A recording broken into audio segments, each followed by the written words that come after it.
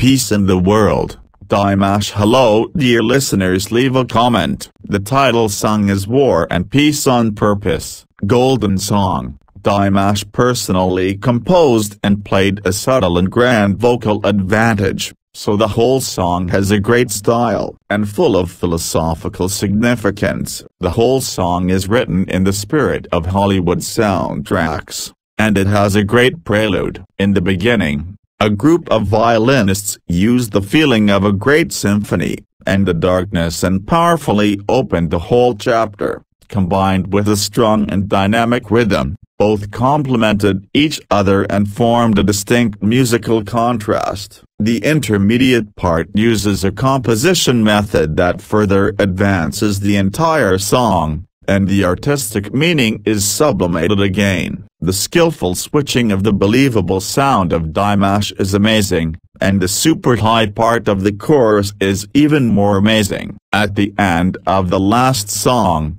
the long sound ends and the sound is tightened and tightened. How much sadness can the heart endure? How can this man be comforted?